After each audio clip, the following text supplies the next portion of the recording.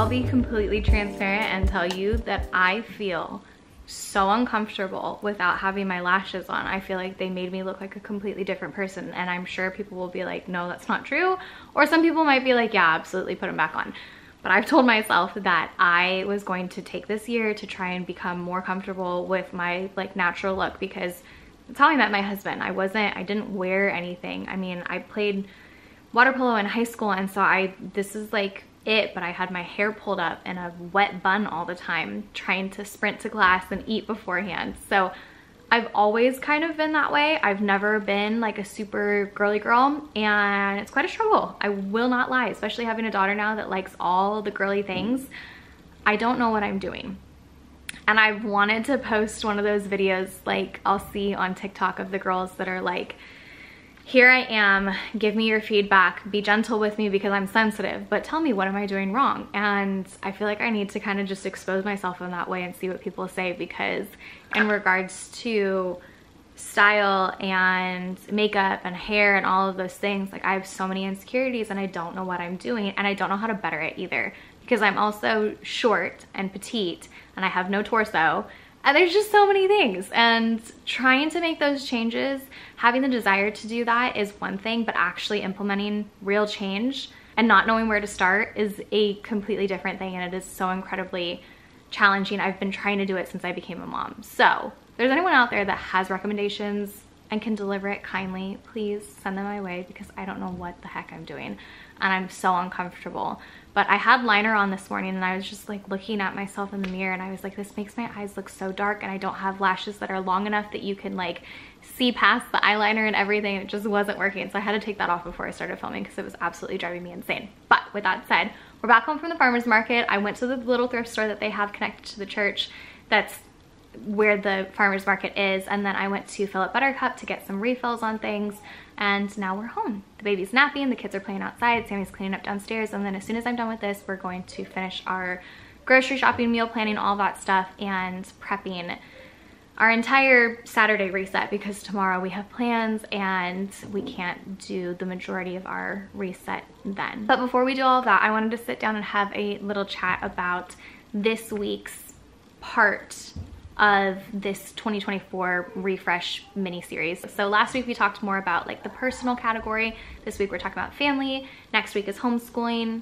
No, I'm sorry. Next week is organization. The following week is homeschooling, and then the 5th Monday will be about self-care, kind of that like glow up piece. So my hope and intention is to actually figure out what the heck I'm doing and how to come up with solutions of everything that I just talked about, and be able to kind of present some to you guys as well. So I might actually expose a lot of my insecurities and everything on TikTok and just get raw feedback from people and see what they say, and then bring it to you guys. But either way, we'll have some type of self-care category at the end of this month to kind of wrap up this little series. So for today, we're talking about family. I have a few things that we have started to implement with our family unit that has been incredibly helpful. And so I wanted to share a few of those things with you guys. And I know it's the first week, and so I really wanted to take this time to implement some things and see how they work, and then bring them to you guys, and then kind of provide the pros and cons of what we have already kind of experienced with all these little things that we started implementing. So first things first, my girlfriend Britt started using this company Greenlight. It's an app. It's all about money handling and stuff when it comes to your kids. Now I've seen a lot of people, I feel like their app and their social media and everything's a little bit more geared towards teenagers, which is amazing. Once they get there, if we're still using it, that would be awesome. But because we have littles, it's more for us about finding an easy way to pay them that doesn't require us having to go to the bank every single week, because the Dave Ramsey stuff, every dollar, all the things, the financial peace system, the baby steps, everything. And I watched the course that they have for teaching the kids about money, and his method was that you pay your kids for their responsibilities or chores or whatever as soon as they complete them. And our issue wasn't that the kids weren't doing it or that we didn't want to pay them or anything. It was the fact we kept forgetting to pull money. As much as I would like to say we're just going to be on top of it, it's just one more thing added to the list of things that I already need to do, and we are also trying to minimize everything that we're doing. So we were trying to look for other alternatives that we could find. pros of this app and everything is that it's an app. I will give them the iPads when they have completed their morning and evening stuff, and then they can go through and check off the chores. We call them responsibilities, but in the app it's chores. And so they get to do that. They're responsible for that. They're responsible for completing their things. And then we have set it to their recommendation for allowance. We don't call it allowance, we call it commission, because it's not just given to them, they have to work for it. But their commission that they receive will be $1 per year for their age. And so my oldest is 7, he'll be turning 8. So once he turns 8, it'll bump up to 8. Same thing for my daughter is 5. And so they will get that, but there's also an option to where you can switch it on or off if you want, that it'll pay them a percentage of what they complete for their chores. So we have that option in as well. And then there's also another separate category for jobs. So if you want to add on extra jobs, it'll notify them that like, hey, there's been a new job listed. So if they want to make some extra money, then you can have the title, the description, and then how much you're going to pay them. And then you can just, as soon as they have checked that they've completed the job, you can have settings on to where the money won't get sent unless you approve it. And so we have that there. It's just an awesome system. I'll attach more. I'll put the link for, I think when I share it, you get like 30 bucks or something towards the account automatically. And so I'll share that, all the things, you can check it out. But it is really cool. The debit cards for the kids are on the way right now, so I can't actually share what they look like, but you can check out their Instagram account and check out the app. I don't think you have to really pay anything up front. You can kind of download the app and look into things before you move forward with getting debit cards for the kids and all of that stuff. That's Greenlight. That's one of the things that we've implemented that we are super excited about. The next thing that kind of piggybacks off of this would be our schedules. So part of the responsibilities that the kids have is they have morning responsibilities and they have evening responsibilities. What I did is I have cork boards, like what we do our vision boards on, and I pinned 3 regular page printouts to the cork board and hung it in the hallway. And then I have our schedule, and I'm gonna print out another set of the morning and evening responsibilities and put them downstairs as well. So they have it upstairs and downstairs to refer to all the time. My oldest is super neurotic, very anxious when it comes to knowing what to expect in the day. And so we have our command center that I'll talk about in a little bit downstairs that has the whole month laid out for him when it comes to like events and things that are going on, as well as this daily schedule that I have in the hallway. And it's kind of like an hour by hour breakdown of Monday through Friday, because the weekends are so different that I can't really break that down for him.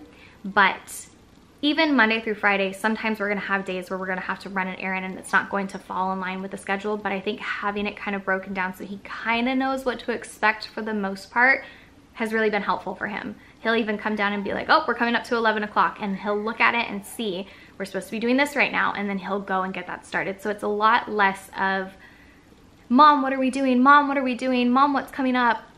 What's the plans for today? And more of him taking the initiative himself to go look at the schedule, know what to expect, know what questions he actually needs to ask, and what he can do himself, especially since he's getting older. So that is our next kind of system we've put in place, is just having our calendars and plans easily accessible for the big kids so they know what they're doing and what's coming, and all of that. Help kind of guide them and let them take kind of control of what they can and instill a little bit more of that like independent spirit in them. So that's 2. 3 is the command center. Now, while I've already filled out the calendar, and for personal info and reasons, I'm not going to share everything on there. So I'm just gonna share a product kind of photo of what it looks like, and then I'll include, I think I have a like to know it post as well. If not, I'll put the links and everything. Either way, they'll be in the description. But I have this calendar as well as the weekly one that I shared last week.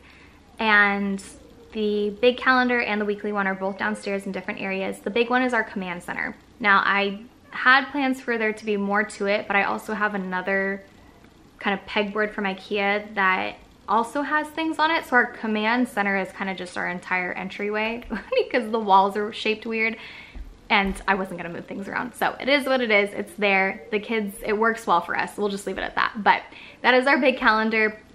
We have our you know, just the basic things that we need, big events and all of that stuff over there. And then we have our meal plan menu in the kitchen. And then, like I said, daily sheets and evening and morning responsibilities will be on that pegboard with the daily schedule as well. So again, just kind of having those different things accessible for them, as well as Sammy. I have our Google calendars synced to each other, but I don't always remember to update the one specific calendar I have for him, because I also time block, that I'll go into more detail next week. And so I hide all of my like time blocking stuff from him, but I have another like separate calendar.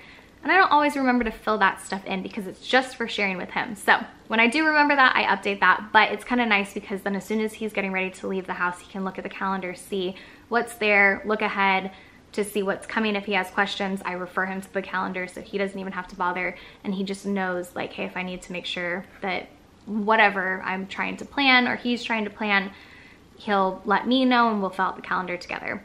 Another thing that we're doing in regards to the calendar is also just incorporating on the calendar, not just events or classes or things that we have that are consistent, but also our meetings. So we'll have our date nights written on there. We'll have our mid-month kind of goal setting meeting. Like we're doing all the things and we're testing out the method of putting things on a calendar and planning them out and seeing if we actually stay consistent with it. One last thing that I really want to dive into in regards to like the family piece of everything is our routines and rhythms. Morning routine is kind of simple. The kids wake up at their times. We have a set time that we do breakfast, and then they kind of know the rhythm of what they're supposed to be doing, mainly their morning responsibilities before we dive into school or going and running the errands that we need to, or a class or whatever we have going on.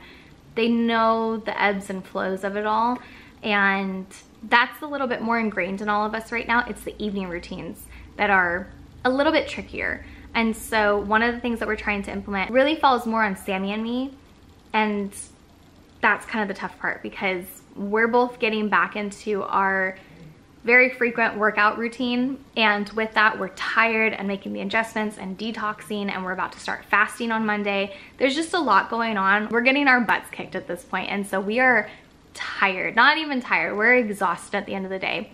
But finding that momentum to just rally a little bit further to get the kids to bed and do what we need to before we crash as well, it's quite a challenge. But I will say that when we are consistent with our evening routine and doing everything that we need to, making sure that the kids are showered, making sure their teeth are brushed, making sure that they, you know, have pajamas on, their beds are made, all of those things, it seems like a lot, but when you get into the rhythm of it and you know whose job is what, and the jobs can even swap, but the communication, the open communication of like, hey, you got the kids, I'm gonna go heat up their stuff, I'm gonna go get this prepped, I'm gonna go fill up their waters. We don't fight our kids on getting waters in the evening or any of that stuff. We have their warmies that we heat up, we have their waters that we fill up, so there's no conflict or anything. We do a story, Sammy does prayers and affirmations, like that's the only job that's not really interchangeable. He does the prayers and affirmations almost every single evening unless he's traveling, or if he has something crazy he has to do in the evening,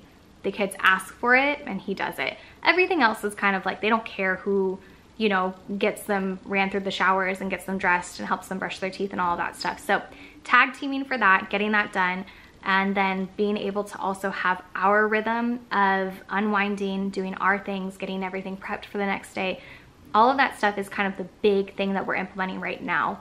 Do we have it down packed? Absolutely not. Are we still working on it? Absolutely yes. Is it going to fall through the cracks sometimes? 100%. But in regards to something that we see to be incredibly important and a necessity to finish the day off strong, that's something that we're not going to waver on. We've done it in the past when Beckham was a baby and it was only him, and it made such a massive impact to his sleep, to his attitude the next day, to us, to unwinding and just being able to connect and everything. There's just so many benefits to it, and we know that that's there. We want to implement it. We're going to implement it, and we're going to fall short, but we're going to do our best to get back up the next day and continue to try. So with all of that said, those are kind of the main things that we are implementing right now to just kind of build a stronger family unit, to make sure that we're connected, to make sure that we're taking care of the kids and the needs that they have. And yeah, just as a whole, trying to take steps to work towards the goals that we have set. And one of them is really making sure that we're taking care of our family to the best of our abilities. That's basically it for this week. I love you guys. Thank you so much for checking in and being here. And I'm